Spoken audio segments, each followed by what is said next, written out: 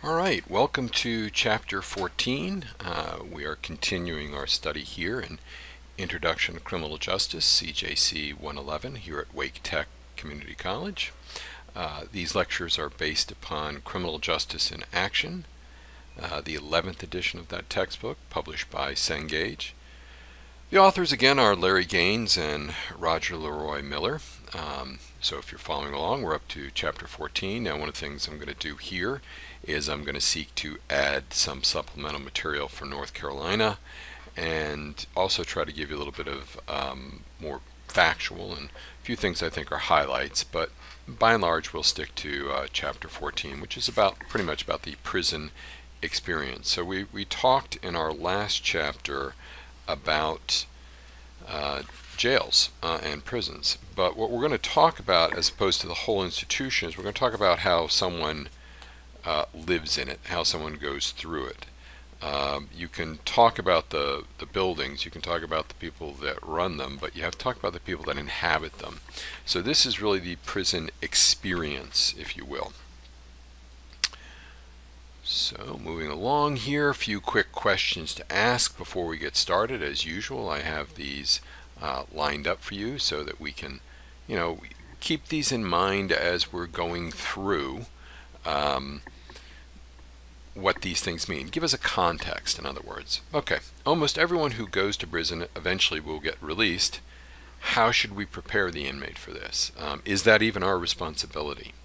So one of the frequent questions and criticisms of our system is a lot of people that get out of prison go back to prison. All right, let's fix that. Are prisoners still people, and what rights do they keep and which do they lose and why?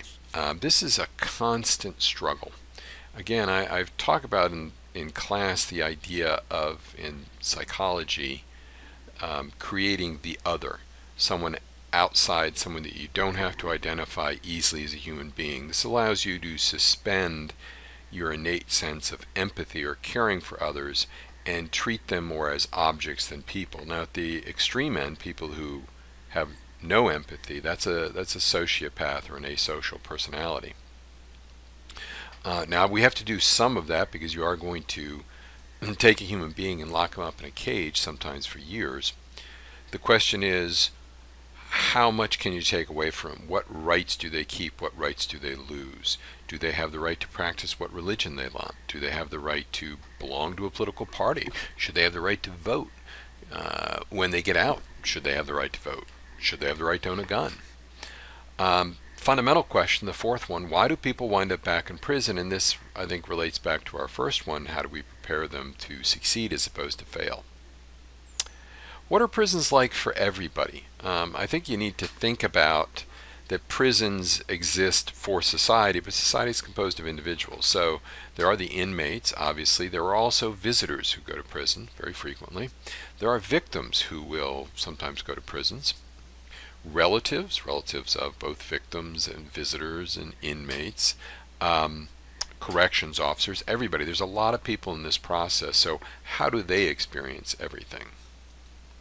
Okay, again, here are our learning objectives where we explain, describe, list, contrast, the goals really we're trying to cover in this chapter. You don't have to know these directly, but it's really what we cover during the whole chapter. Okay, let's talk about prison culture. All institutions that are comprehensive, the military, a church, all these will have a set of values. And prisons are no exception here. These help the people in the organization understand what you can do and what you can't do. Now there can be formal rules and there can be informal rules. Now of course prison is, you can't leave prison if you're the inmate. Now you do if you're the guard and you're experiencing it, but the inmate is there. So it is very much what we call a total institution. It's going to provide you all the necessities. It's the center of your existence. Even in an institution for a civilian like the military, you can, assuming it's not a war, go home at the end of the day, or go to your barracks and relax, or go out on liberty and go and leave. Prisons aren't like that. For the inmates, they're there completely. So we call them total institutions. So the process that goes on here is called prisonization. This is where the culture of the prison comes into existence, and that culture makes its way into both the prisoners and to some extent even the people that work there. So crudely, we take an individual who comes into a prison as a civilian, as a member of the public, kind of the nickname, say, John Q. Public. That's a frequent nickname for. And then at the end of this, however long this period is, they come out of prison and they are, well, in prison they become a convict, and out of prison they're ex-convict, is how they are defined. So criminologists who study this process, and this process again is called prisonization, look and see how prisoners change their behavior. What's different between that civilian, John Q. Public, who comes in on that first night, and that ex-convict that walks out a year, 5 years, 10 years later? How does life behind bars change people and their behavior?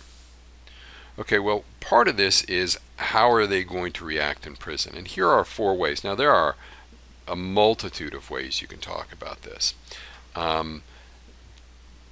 The classic way is doing time, where if you're kind of a professional criminal, if you will, a habitual offender, you're going to go to prison, you're going to stay out of trouble because you want to get back out of prison as soon as possible. You're just going to do your time. Then there's those who really jailing, this is something that it really becomes their life. They're in since juvenile incarceration, and they become integrated very much into it. Gleaning, this is something, I guess it's positive we think about, where what you're trying to do is take advantage of opportunities like education. You can go to prison, get your GED, or you can go to prison and learn a skill perhaps. And then there are ones that have great difficulties really adapting at all. And one of the things that can happen is you can have people in prison that have relatively low intelligence scores. IQ is a very poor measure in some ways, but it can be predictive. You have people who have mental illnesses. Now these, something we call disorganized criminals, and disorganized is very much a term of the art. You see that a lot in the criminal justice system. For example, the FBI describes serial killers as either organized or disorganized in some ways. So you do have prisoners in the prisonization process that have a great deal of difficulty or become very exploited by the system because of these issues of mental illness or intelligence. Okay, so who's in prison? And I apologize, this is a little bit hunky. The first, if you look at this chart, you'll notice, let's look at the gender issue. Now, the green line is your general population. So if we look at those first 2 blocks, you'll notice that approximately there's an equal number of men and women in our society. Women actually are going to slightly outnumber men, and that's true in all post-industrial societies. Not true, by the way, in agricultural societies. There'll be a surplus of males. You'll notice, though, that prison there, and that's going to be comparing the blue lines among those groups. Remember just the first 2 parts of those groups. You're going to see that it's about 90% male. It's a male game, prison is. Jail's going to be a little bit more equal, but prison is very much a male game. And that really means that if you're a man, you're about 8 or 9 times as likely to be arrested and sent to prison than if you're a woman. Which, begs a question, why? The next 3 blocks, and if you've listened to my lectures, you know I have problems with breaking up populations in this way. So let me just emphasize that again. You certainly can talk about the definition of race in the United States. It doesn't have a biological definition. It has a social definition, one that's both imposed and accepted. So you can say someone is black or someone is white. But you often have groups that straddle or will self-identify with one or the other, or will be imposed in one or the other. So one of the things that's happened really in the last, I would say 40, 50 years in the United States is that we have begun to treat an ethnic group In this case, Hispanic, which is again a very difficult thing to define in some ways. Do you mean simply someone that has a heritage that speaks Spanish or a Latin-based language like Portuguese? Because after all, if you said, no, I'm talking about people that come from South and Central America, well, the largest country in South America is Portugal. Portuguese-speaking Brazil, excuse me. So are you going to include those? And then there's significant populations in South and Central America that are indigenous Indians or indigenous Native Americans, if you will, that don't speak Spanish. Are you going to classify them as Hispanic? You might say, well, we're interested in what culture they came from. And you can see how this definition gets harder and harder and harder to apply, because you can have black Hispanics and white Hispanics. And then you can have Hispanics that don't identify as either. They simply say, I'm Hispanic. All right, well, what about someone that's a Spanish speaker born in Europe? You know, they might look very white, or they might be a recent immigrant from the former Spanish colonies. Say they had some small colonies in Africa, Morocco. So you can see this is very complex. But having said that digression, I apologize for it. If you look at the U.S. population of blacks, you'll see that it's right around 12–13%. But if you look at the prison population, we're up over 40%. Whites are somewhere north of 60–65% of the U.S. population, and they're about 40, maybe less, of the prison population. So significantly fewer whites than we would expect to be represented. Hispanics are the largest minority group in the United States. They're approaching 20% of the U.S. population at this point, but they're closer to 25% of the prison population. So again, they're overrepresented. Okay, some looming problems to talk about in prison. So we're going to talk a little bit about health, age, and mental illness. So these are some of the most recent statistics I could find when I was looking. We have decided in the United States that our prison terms are going to be very long. And the result of that is the percentage of prisoners over 65 in the United States grew by 67% in the last decade or so. And now over 10% of those people in prison are effectively senior citizens over 55. And in some states those numbers are much higher, and you'd be surprised at some of those states. The ones I found doing my research, I think Montana was the 17% there, and I want to say New Hampshire or Vermont was the 15%. So you can have, you know, very large numbers of people, because don't forget, the whole society's getting older. And that creates really unique problems in prisons, like physical problems. What do you do with someone that's 65 or 75 with very limited mobility when you need them to get up, get out of their cell, go down a flight of stairs, and go to the cafeteria to eat? Ailing inmate populations. Medical budgets are really straining correctional budgets. Now, the Supreme Court rules that you have a right, and this was in the Brown versus Plata case, you have a right to basic medical. Now, you're not going to get plastic surgery, but you are going to get things like, you know, if your appendix bursts, we're going to take it out. If you're a diabetic, we're going to give you insulin. And then we've got our mental health issue. Most public mental health hospitals that existed in the 1960s and 70s, which were quite large, an example here in Raleigh would be Dorothea Dix, are effectively shut down and closed. So jails and prison has absorbed a large number of these. Let's look at some quick graphs. This is how the number of old prisoners grew in a 15-year period, remarkably fast. So the chart's a little bit misleading the way it's structured, but you'll notice that adults under 55 went up only marginally, a small amount. Went up from about 1.256 million to 1.92. So it went up 30,000. But there were a lot more to start with. If you look at adults over 55, though, we go from 43,000 incarcerated to 164,000 incarcerated by 2016. This is a massive increase. This really is a tidal wave looming for you, and this number, if it keeps on that trajectory, is going to get worse and worse and worse. Medical spending. Now, this chart's actually a bit larger.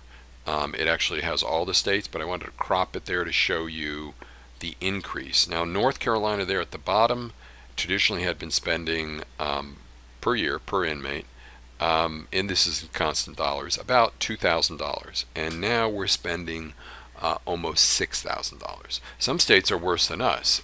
California, notice, is very high. Alaska is very high. These can be very expensive. One of the things you have to factor in when you say I'm going to put people in jail for long periods of time is, all right, the longer they're there, the more expensive they become medically to take care of. This is one of my favorite charts. It's a little bit dated, but I think it really gives you a very nice picture. The red line there is the combined rates of people that were incarcerated either in prisons or jails. And you notice we add those two things together. And there's actually more people in the 1940s, 50s, 60s, even in 1970, there's more people in our mental hospitals than in our prisons. But then we start to shut them down. I grew up near what was called Rockland State Mental Institution. It was shut down. Mental illness did not disappear in the United States. Mental illness continued, and those people that had mental illness that expressed itself in behavioral issues like outbursts of violence or inappropriate behavior, whereas in the past you might have had them in mental hospitals, that 600,000, that was a fairly constant number between about 1930 and about 1970-ish. It drops to nothing. So where did they go? Well, where they went, because you can see that line goes up, they went to prison and jail. So if you're running a prison, one of the most difficult things you're going to have to handle is, what are you going to do with mentally ill inmates? All right, rehabilitation in prison. Organize activities designed to improve physical and mental health, vocational skills, or keep people occupied. One of the big things that has been a psychological success is CBT, cognitive behavioral therapy. This is a very practical approach. It's giving individuals tools to handle emotional issues, life issues, trying to get them to think through their problems, trying to explain, you can't do this because of this result. It can be very difficult because very often people don't get emotional education. The benefits of having any sort of rehabilitation is they're not bored, and bored inmates are dangerous inmates. You're going to improve their health and their skill sets. If you can teach them, hey, you shouldn't eat sugar and you shouldn't consume massive amounts of fat, that's going to help all sorts of issues, both in their lives in prison and out. It's going to reduce recidivism rates. Now, part of the problem with this is you have to spend this money to save the money later, and it's a very difficult idea to go to the public and say, I want to spend more money on benefits in prison for inmates. People will say, oh, hell no. Lock them up, throw the key. All right, it's going to be much more expensive. And people will often say, well, it's okay, spend the money. Yeah, you want to spend, $40,000 a year? That's your issue. Prison violence. Prisons and jails are dangerous places to live, and it's often predicated on violence. I think the answer here, to start with, the kind of precursor to this is, why? It's full of young men. Young men are violent, and often they have emotional difficulties or lower intelligence rates. And again, these tend to point towards violence. So they are hierarchies that are established, and one of the ways you establish a hierarchy, if you don't have an institutional imposition of it, is you do it by force. It provides a deterrence against being a victim. People are violent against others so that there isn't violence against them. It can enhance your self-image. You don't have much to distinguish yourself in prison. So sometimes you'll do in some events, almost self-mutilation, which are prison tattoos or cutting. But also, if you're known as the baddest guy in prison or someone willing to use force, it enhances self-image. Sexual relief. This is in regards to rape. And remember, rape is a crime of violence here. It also can be a means of acquiring the very meager material goods that you can get from other prisoners. So until the 1970s, there wasn't a lot of interference, and also prisons weren't expressed as violent. Gradually, though, the idea where you did your time, you stuck away from everybody else, step back, was replaced, and violence became more common. Again, you can get stuff, you can get sex, you can improve your image, you can prevent becoming a victim. So, why violence is a reaction? One of the explanations here is a deprivation model. If you can't get freedom of movement, basic consumer goods, sex, and other staples, you turn to what you can do, and that's violence. And researchers use the term relative deprivation to explain this. Inmate violence is caused when freedom or services that you accept as normal are decreased or eliminated, even those very minimal ones you see in prison. I compiled here, and this is not in your text, some of the worst riots in American history. I included some for North Carolina, which aren't necessarily bad. There's the bottom two, but let's look at them quickly. I tried to pick some in the 20th century. You got Montana in 1959, where actually the inmates there seized the entire prison. There was kind of a negotiated end. The people that were behind it, there was a murder-suicide, so 2 dead. Atlanta, this occurred in 1987. They overran big parts of the prison. They took 200 hostages. It eventually was settled with 1 dead. Lee Prison in South Carolina, 2018, a few years back. This was interesting because competing prison gangs, kind of fighting each other and kind of not, seized the prison. They killed 8 informants. Southern Ohio, 1993, gangs here united to seize it. They held the prison for 11 days. They killed 9 people. Attica Prison, arguably the most famous prison riot, 1971. Here they seized the prison, and by the time the governor and the warden sent in troops to quell the riot, 38 were dead, including 8 of the hostages, and most of the hostages obviously were guards. New Mexico Prison, which was the worst in the United States, about 1980. This required really intervention of National Guard, and this left 33 dead. Now, there are prisons outside the United States. Some tend to be much worse, some tend to be much better. I've seen prison fatality rates in looking at studies of this of over 100. So certainly it happens. Now, there's one very recent one and one kind of older one. There's the Central Prison Riot in 1968. This is seen as a precursor to the Attica Riot, where the prisoners, and there hasn't been a riot in Central Prison since this, interestingly enough. 75 people were injured, including 2 corrections officers and 2 state troopers, but no one was killed. They took over blocks of the prison. Recently we had, a couple years back, right before COVID, in Salisbury, North Carolina, an attempted riot at least, 12 injured, including 4 stabbed. So North Carolina is not immune to this issue either. What causes these riots? Well, as I said, they're relatively rare, but if you went back to that chart, you notice we kind of have a rash of them breaking out after the 1970s, which I think, interestingly enough, is when you also get in a lot of people who had mental illness problems. Because again, we're closing down those mental hospitals. Overcrowding is a big one. So for example, in Alabama, one prison had 3 riots in 1 year. And it was designed to only hold 1,000 inmates, 600, but it had 1,000 in it. If you have an unresponsive or brutal prison administration, or if you've got lack of fairness and discipline, poor food, no recreation offices, and friction between ethnic and racial groups can cause this too. Let's talk a little bit about rape in prison, because that's one of the expressions of this violence.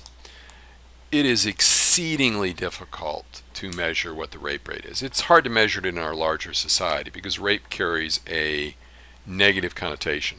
In many ways, the victim can be ostracized. The victim can be looked down upon. This can be true because most of these rapes are same-gender rapes. This is particularly true in male-on-male rape.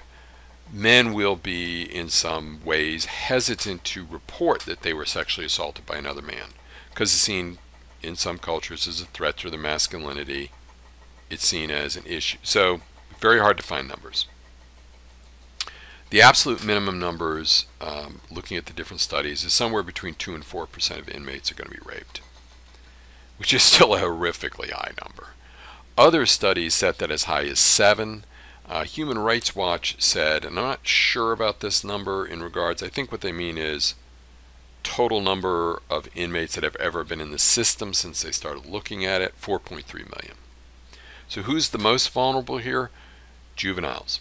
Young men placed in prison, isolated and alone, often for minor or drug crimes, primary target.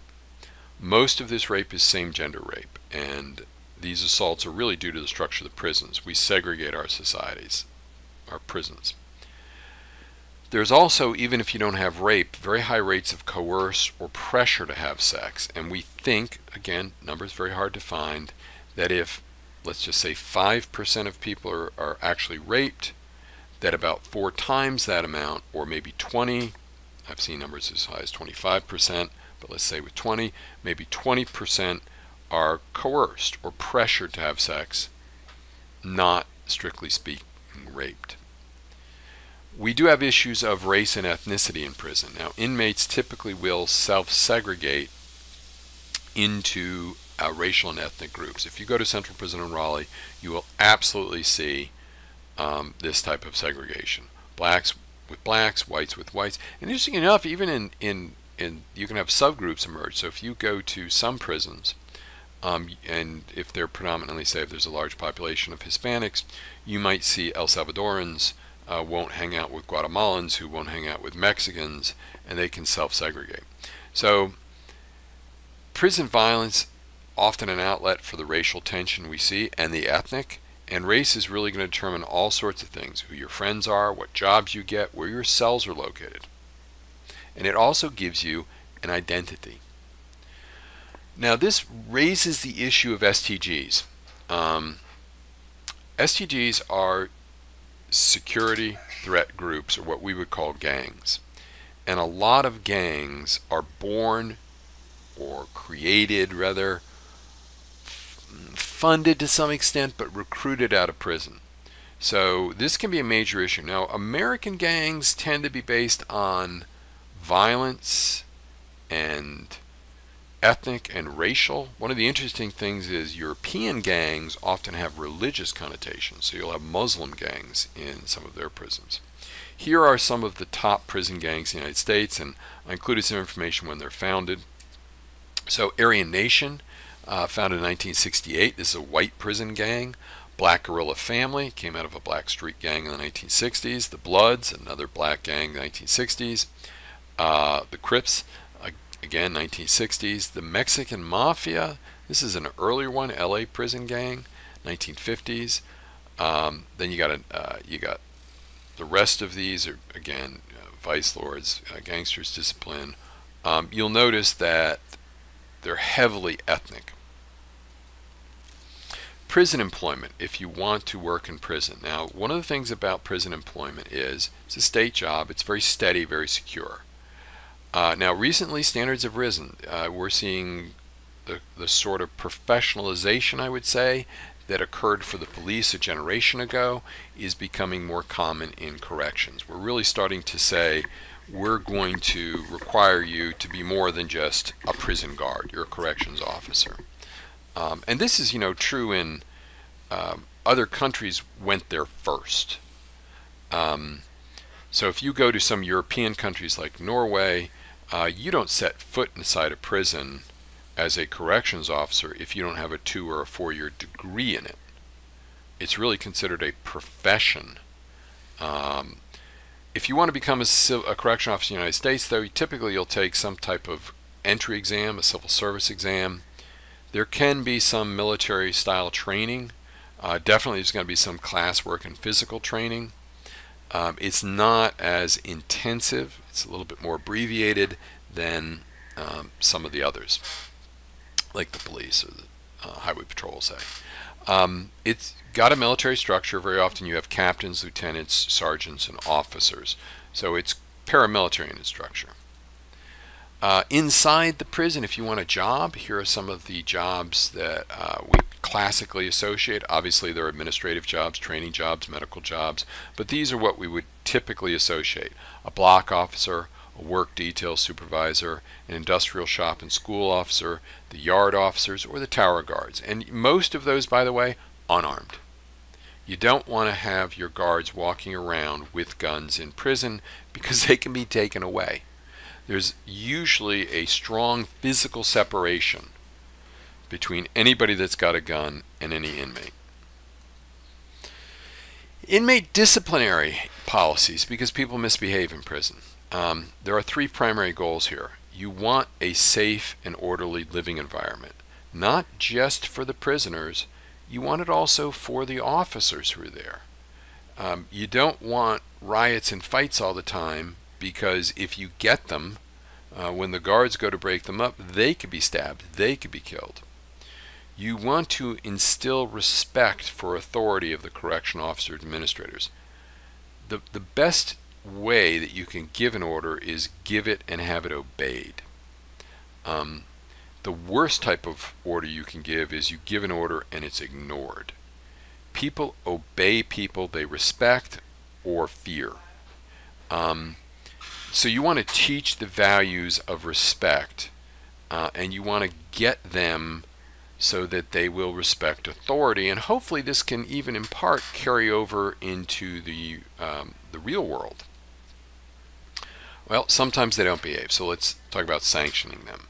Inmates will see that there are rules, and rules require punishment here in prison. And corrections officers have the most difficult part of their job of punishing prisoners. Now this can range from things like simple loss of privileges, like you're not going to go to the commissary, or you've got all the way to serious things like you're going to be in solitary confinement. And of course then there's the even kind of more structural punishment of you misbehave long enough in prison, you won't get out until you've served your whole sentence. There's no good time, for example, in a prison or jail then. So we are limited somewhat in using force here. You can't use it just because you feel like it. You can use force as a corrections officer if you're acting in self-defense, if you're trying to protect a third party, if you're upholding the established rules of the institution, if you're preventing a crime or preventing escape. But there is a standard the court looks at is you cannot be malicious, which is kind of evil, or sadistic, which is someone that enjoys inflicting pain. It's not a question about how much force was used, but did you use it in good faith very often. Okay, let's talk a little bit quickly about female corrections officers. For many years we didn't have them in men's prison, and vice versa. Although less so, there were almost always men in women's prison in some ways. The belief was women were not physically strong enough, and if you had women in men's prisons it would cause a breakdown of authority and disciplinary problems. This pretty much went by the by, in part because of some Supreme Court cases, in part because of the practicality and the changing nature of society. Today there's about 100,000 women who work in correctional facilities, both in our segregated male and segregated female facilities. And female corrections officers have proved, by and large, just as successful, just as effective as their male counterparts, pretty much the same way they proved themselves in policing. The primary problem we see for women in male prisons is sexual misconduct. And again, though, you flip that, men working in women's prisons, yeah, we see issues there as well. Protecting prisoners' rights. Do they have any rights? Well, the 13th Amendment of the Constitution of the United States says that inmates do not have the same rights as regular Americans. What it says is slavery, which is almost a complete absence of rights, is not outlawed for, it's described in the 13th Amendment, involuntary servitude is not outlawed for a crime. Traditionally, courts followed what they called the hands-off doctrine. Sometimes you heard it expressed as judicial death. When you died, we weren't interested in you until, when you went to prison, you were dead civilly. So civil death. You got your rights back when you walked out the door. Till then, you belonged to the prison. By the 1970s, this was breaking down, and the standard today is more of a balancing act. Prisoners are going to have some very minimal, and I want to stress this, minimal rights. And the dominant thing we're going to be concerned about is, what does the institution need? How can the institution function in the system as it is? So one of the standards in some court cases, if you want to look these up, and we teach a correctional law class, or did, you can look at Estelle v. Gamble, which came down in 76, and Wilson versus Cedar, which came down in 91. If the prisoners show that they were aware of a harmful condition and took no steps to take or fix it, that can be a problem for the prison. Prisoners can be successful in a lawsuit there. You also have, under Wilson versus Cedar, basic human needs have to be met, such as basic food, not lobster thermidor, but basic food, warmth, and exercise. Simple requirements. All right, some issues with female prisoners, which are treated often different than men. They often lack self-efficacy. It's hard for them in many ways to represent themselves. Their criminal behavior is often linked to parental stress. They're often, very often, mothers. They're far more likely than their male counterparts to have significant mental health problems. They're also more likely to be victims. Victims of physical abuse, victims of sexual abuse. They also typically are involved in unhealthy or poorly structured intimate relations, and their lives are marked by high levels of poverty and homelessness, which is somewhat similar to their male counterparts there. One of the interesting things, and here's another chart, and I know I give you a lot of charts, but this is the breakdown of age and ethnicity in female prisons. Now, you notice this is really different than male prisons. First of all, let's look at race and ethnicity. Whites are about 65% of the American population. They're usually typically under 40% of the prison population. But here, it's much closer. African Americans are 12%. Here, they're 21%. Hispanics are 15 to 18%. Here, they're actually a little underrepresented as women. So the interesting thing there is women seem to have less innate race or ethnical discrimination, if that's what's going on, in prisons than males. Also, you can look at age, and this is pretty interesting. You'll notice that they're slightly older than the male populations. And you'll notice a lot of them are in their 30s and going into their 40s. So the age breakdown is really interesting as well. Special problems here. Here's the big one, motherhood. 7 out of 10, or 70% of female inmates who are incarcerated are mothers, or they're caring for a minor child. And this is a real problem. The cost of staying in touch can be high. And just the cost really to society. If you have a single mother who has 2 or 3 or 4 children, and she goes to prison, and there's no, as I said, a single mother, there's no father to step in, or grandparents. Even if there are grandparents, it's going to be expensive. Who's going to pay for the kids? Who's going to take care of the kids financially? You could put a woman in prison, it might cost you $35,000 a year to put her in prison, but if she has 4 children that you have to put in foster care and pay the people taking care of them, all of a sudden you could wind up paying $100,000 a year to put this person in prison. And that's just the financial cost. There's emotional costs, there's social costs. Now, as for the culture inside women's prison, it is much different. If you walk into a male prison, there is a degree of tension. But there's lower levels of gang violence, but there is sexual victimization here. Often, it's said at least, that women will recreate families with inmates playing specific roles. So you'll have a dominant older female and a younger female, and sometimes they are referred to as the man and the woman, the husband and the wife. Younger inmates often will rely upon mothers or more senior inmates for emotional support and companionship, including up to dealing with administration, and even sometimes sex. Female inmates also get pregnant. So you'll notice here that if we're looking at admission, about 3% of women going into federal prison are pregnant, 4% going into state prison, 5% going into jail. So if you've got a pregnant woman in jail, what are you going to do when she goes into labor? How are you going to recognize her when she's in labor? You're going to isolate her? You're going to give her a special diet? You're going to give her special monitoring? You can see how this could be expensive. Let's talk about returning to society. Each year about 650,000 people get out of American prisons. A lot of these people fail and wind up back in prison. Now you can get out because you got paroled, you maxed out, you were pardoned, that's freakishly rare, or there's temporary releases called furlough, but most of the time you're going to complete a sentence. So what are the problems to reentry? Well, the big problem is how are you going to transition from prison to the community? And there's got to be some sort of treatment curriculum or follow through that goes in and keeps helping you.